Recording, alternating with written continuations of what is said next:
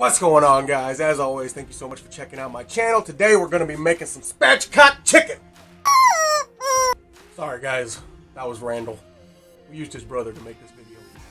Basically all the spatchcock means is the way in which we cut the chicken. We're going to be removing the backbone of the chicken and kind of filleting it so it lays down flat.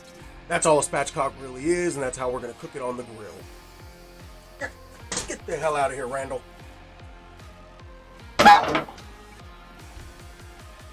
Alright guys, so all spatchcock really means is that we are taking out the backbone. It's just an incision all the way across the back. We take out the backbone, we flip this guy inside out, so when it's laying down, it's going to lay down maybe breast up, but it's going to be nice and flat.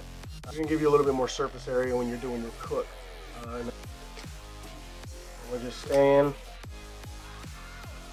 all the way down. You're going to follow that bone all the way down. So here's the backbone right here, and you're going to follow this all the way down through to the tail.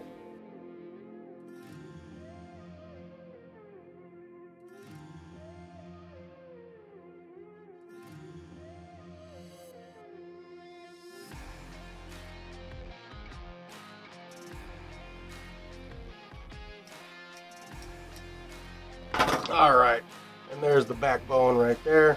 Just got this sucker off of here. So now, as you can see, that thing is wide open. Gosh, this reminds me of an episode of Vikings. Inside here, you got your little wishbone right there. What we're gonna do is we're gonna take a knife, crack right through that. Careful not to go too crazy deep. Just want it cracked. So now, that is how you spatchcock a chicken. That's literally all you're doing. You're just taking out the backbone and you're laying this sucker down flat. Alright? As far as seasoning goes, we're keeping it extremely simple. We're going to use some Mediterranean sea salts, and we've got some black pepper. We're going to be crushing this. It's going to be kind of coarse, but we want that skin to get nice and crispy, so we're also going to be using some oil as a binder to help this stuff stick. Oil right here. Rub this stuff in.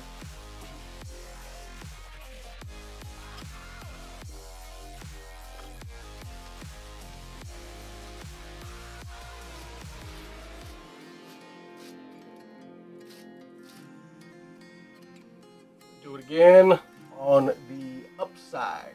Again, we're not grilling the hell out of the top of this. We want this to look nice and pretty. So again, this side is going to sit up. Obviously the bone side going to be down, going to be a little bit closer to that heat.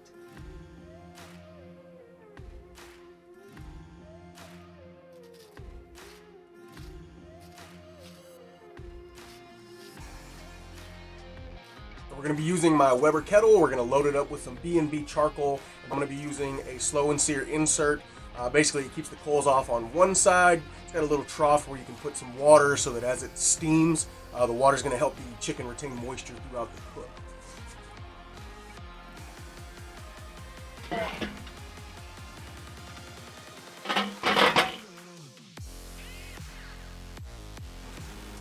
Now this accessory here is called a slow and sear. It keeps the hot coals off on one side while leaving kind of a cool side on the other side. It's going to be able to cook your food with convection. Alright, it's got dual purposes. The other side, the charcoal side, is going to be great for grilling up something fast or searing off your meat really quickly and give it that really nice and charred taste.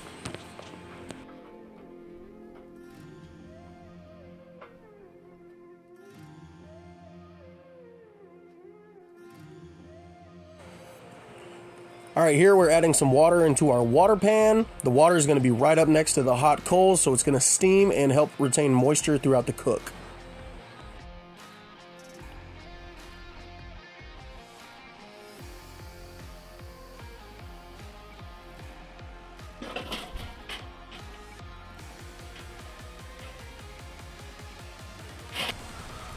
A couple of times throughout the cook, I'm going to go ahead and sprinkle in some of these mesquite wood chips. It's just going to add a little bit more of a smoky flavor. I think they impart a great flavor when it comes to chicken.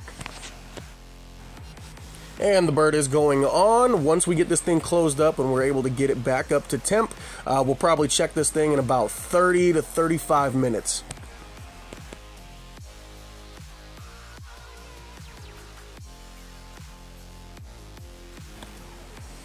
So I've got the bottom vent opened up about a half of an inch. On top here, you can see I got it opened up about a quarter of an inch.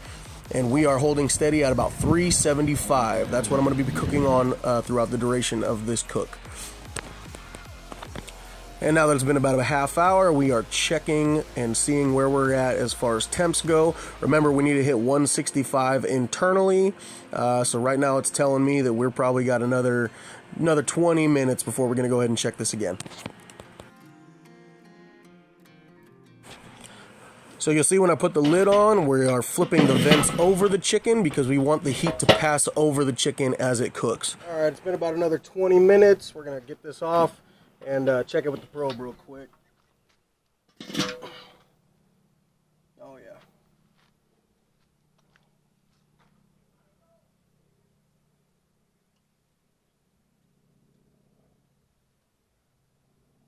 Sitting about 145.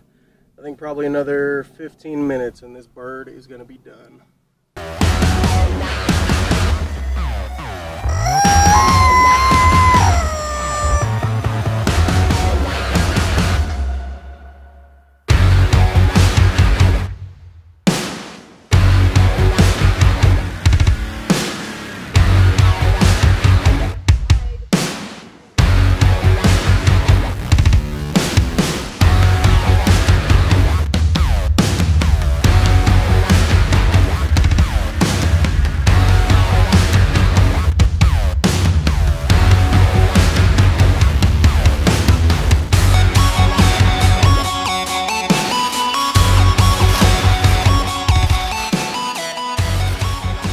Alright guys, we've let the chicken rest for a good half hour sitting here on the cutting board. There's a ton of juice on the inside of this thing. All the moisture is still kind of redistributed all throughout. I went ahead and took the foil off already, but we put foil on the top of it to make sure that it could sit there and be nice and cool and kind of just calm down a little bit because it was pretty hot for there for a minute.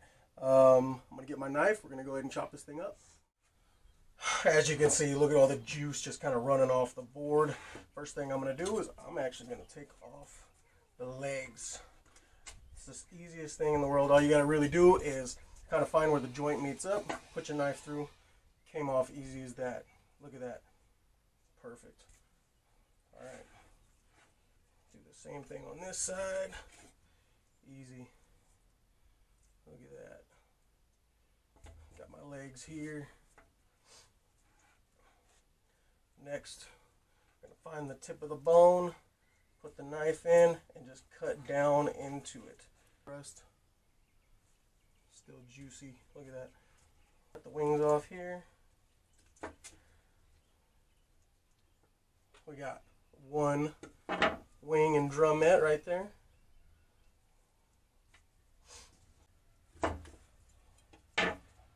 Another wing and drumette. Look at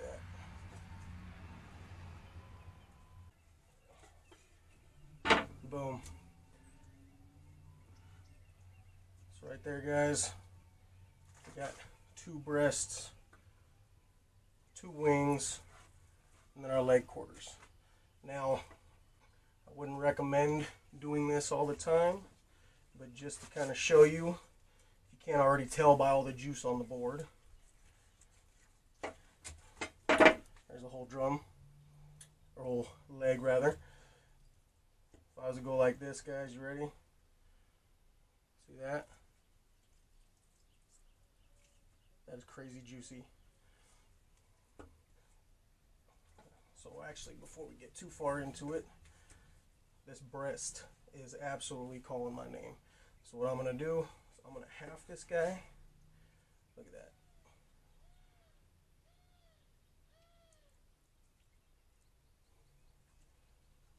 I'm actually going to cut a couple of pieces here. Oh yeah. Pretty messy, guys, but sorry, I'm doing the best I can. This chicken's still pretty hot. Look at that. All right, as always, it's time for a taste test.